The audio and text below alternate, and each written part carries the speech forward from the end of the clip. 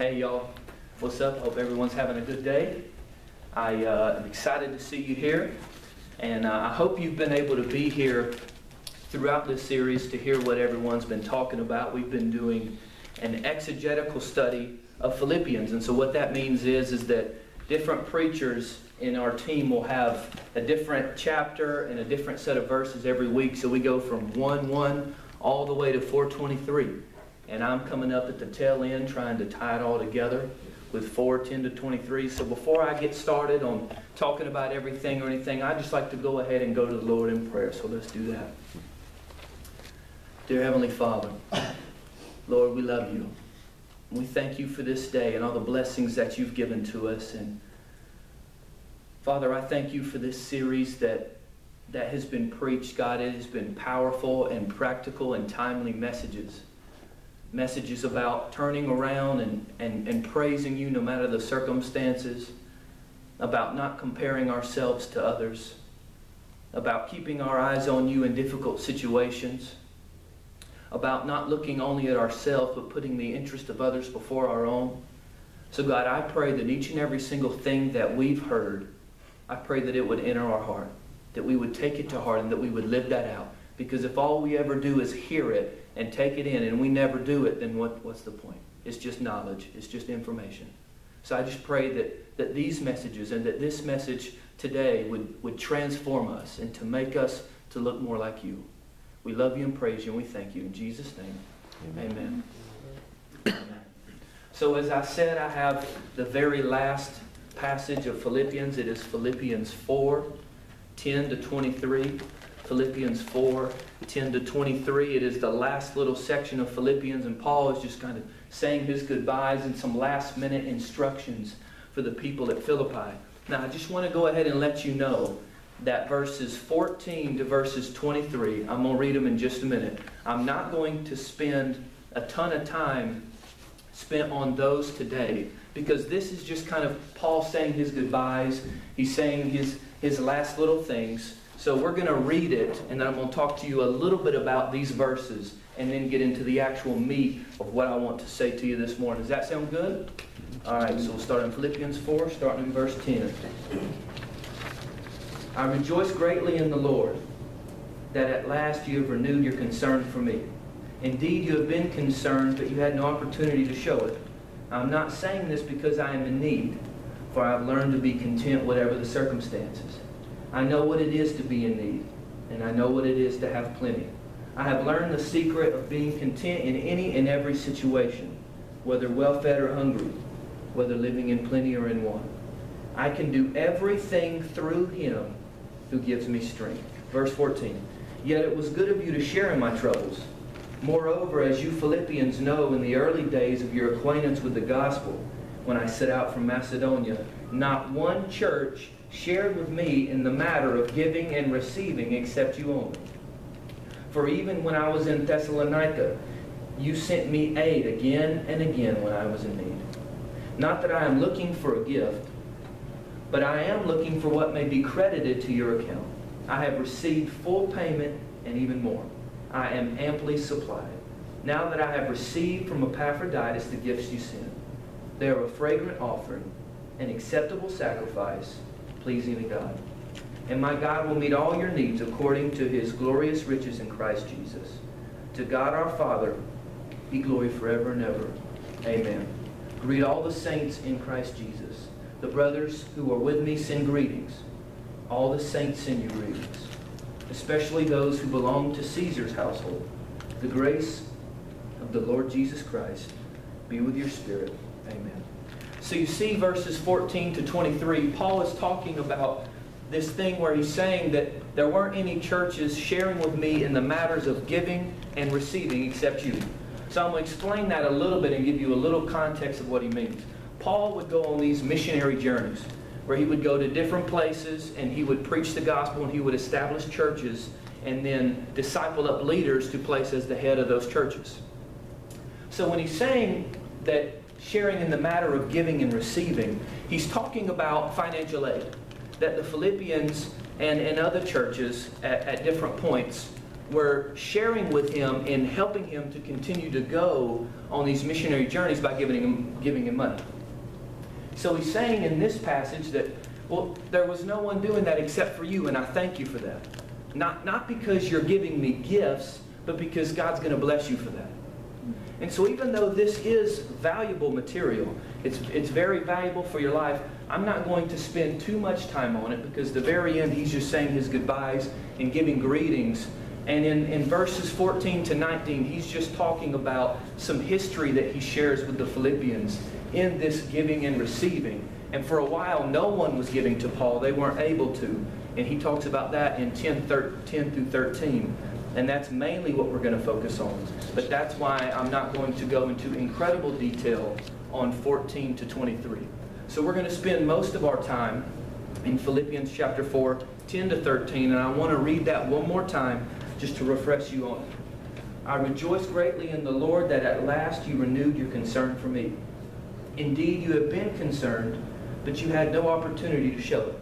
So what he's saying is that none of these churches were sharing with him in the matter of giving and receiving. So he's saying, but at last you renewed your concern for me. They started giving to him again. And Michael talked about, in my passage, talks about Epaphroditus. And that is who the Philippians sent to Paul to give him these monetary gifts. And we know in 14 to 23, he says, I'm amply supplied. I'm paid in full and all my needs are met. So Paul is rejoicing in God because the Philippians are now giving to him again. They're sending him money again. They're sending him gifts again. And he says, before you wanted to give, but you had no opportunity to show it. Now, I read through a couple commentaries on this, and no one really seems to know exactly why the church at Philippi couldn't share with Paul in giving and receiving. Some say that it was because in Acts, when people were accusing Paul of just taking their money and just mooching off of them, that Paul said, all right, all churches, quit giving to me. Just stop for right now. I don't want to do it right now. Just stop giving to me. What I want you to do is any money that you give to me, I'm going to take to Jewish Christians in Rome. I believe it was in Rome. If I'm wrong, sorry. I believe it was in Rome. He said, I want to take this offering to the Christians in Rome. So I'm not going to keep it for myself. I'm not going to keep any aid for myself. It's not going to me. I'm going to take it to other people who need it. That's what some people say. That Paul is asking them, don't give to me right now, because I don't want to give off the impression that I'm in this for the money, and that's what I'm in this for.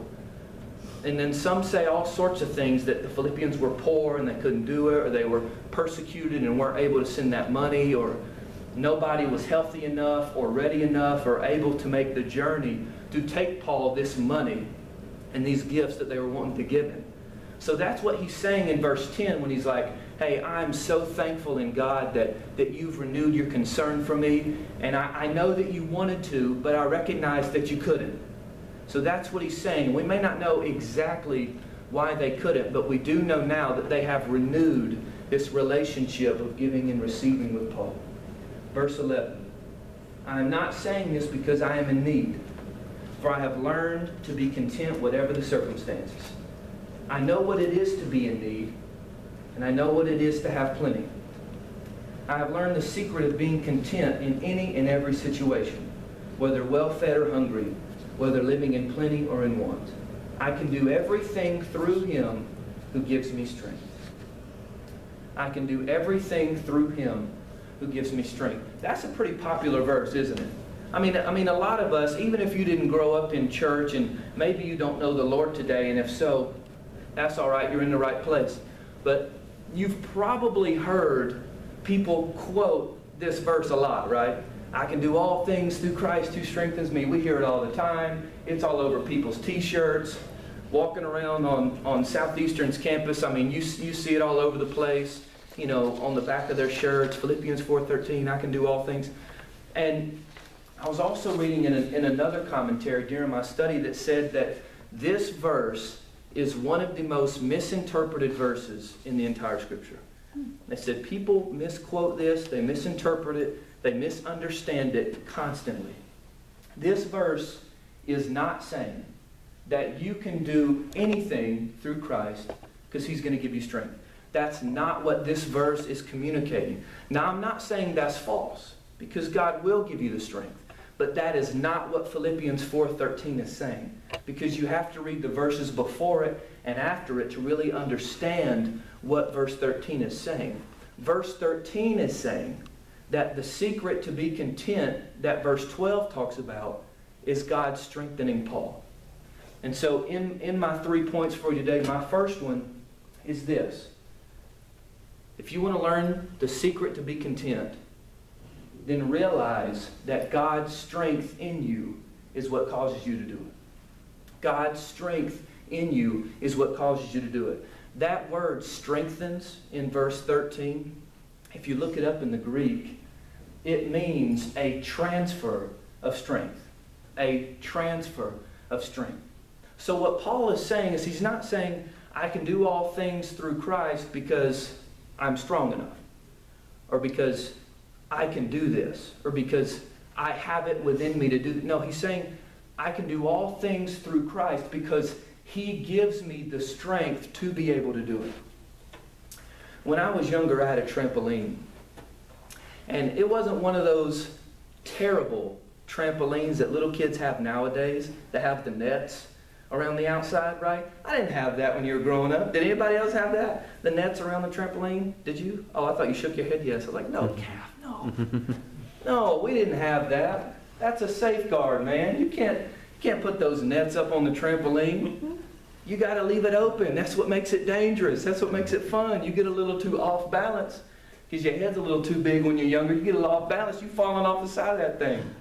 My sister actually broke her arm on the trampoline. It's hilarious. I love her though. I had a trampoline. I absolutely loved it. I also had this type of trampoline that right in the center of the trampoline, there was the little dotted white line circle. Anybody have that? It was a little circle right in the middle of the trampoline, and it was the dotted line. And so this was the place that if you jumped on this spot on the trampoline, it supposedly launched you higher than any other place on the trampoline. It was the center point. It was the base. It was the strongest part of the trampoline. And so if you jump on that spot, it would shoot you higher than any other place. And trust me, I tried it out. I jumped all over that thing. And you know what? It did shoot me higher because I got to the center. I was launched higher. I could go further when I got down to the center. What is your center? What are you trying to launch off of? What is your base of operation? Where do you go back to? Where are you trying to launch from? Where's your launching pad? Because the Bible says that Jesus wants to be that for you. That if you want to be content, if that's where you want to go, if that's your end goal, if that's where you want to press on to, like Cody was saying, if that's a goal that you have for your life, then the strength of Christ is the way that you're going to get there. See, we have to get back to the center. Paul knew where his center was, and it was the strength of Jesus in his life.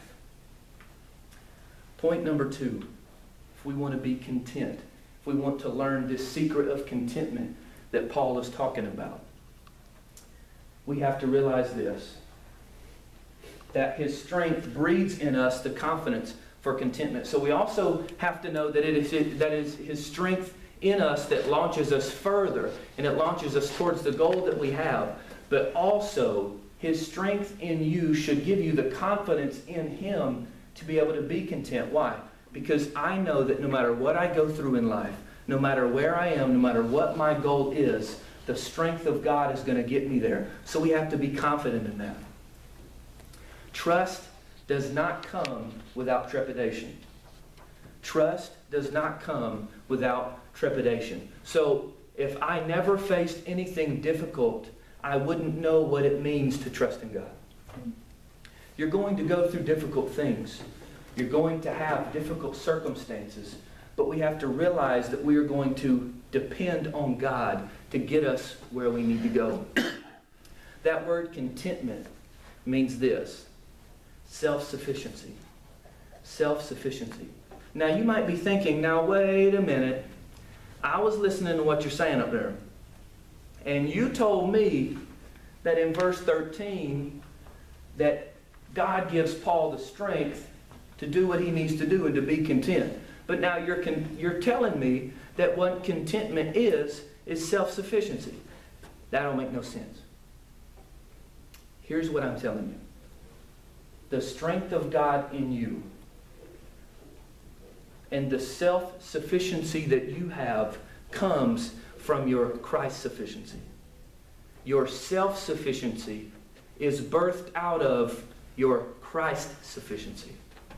Your independence from the circumstances that are around you and the strength that you have to get through it comes from your dependence on God. Your independence and self-sufficiency comes from your dependence on God. Does that make sense? So that's what he's saying when he's saying contentment. He's not saying that I'm self-sufficient because I can do it and I have it within myself. He's saying, no, I'm self-sufficient because I depend on the strength of God.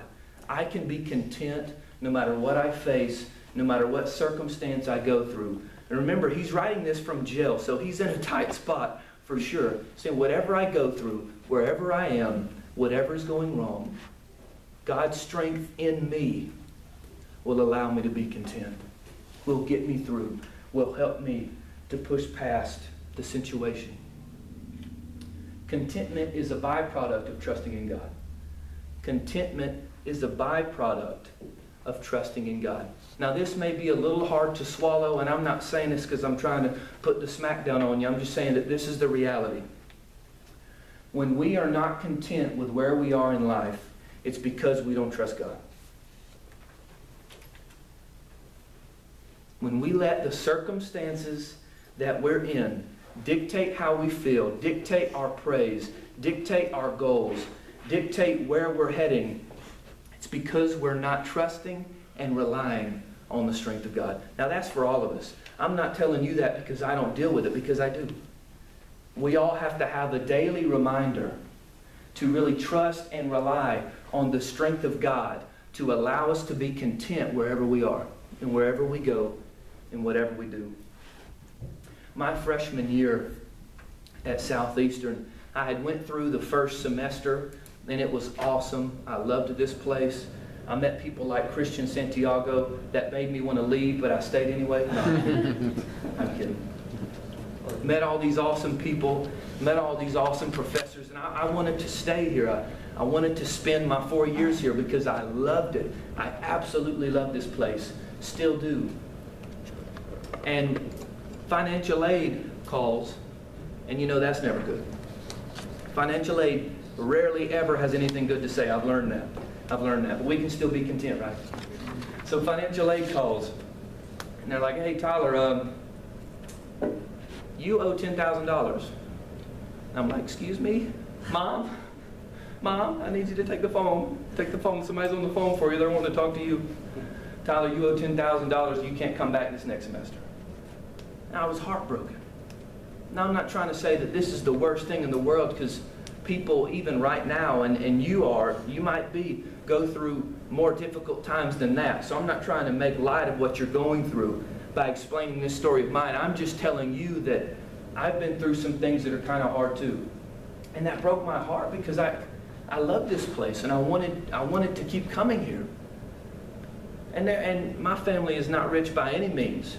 You know, we live in the swamp of Georgia. We don't have $10,000 to shell out like that. So what are we going to do?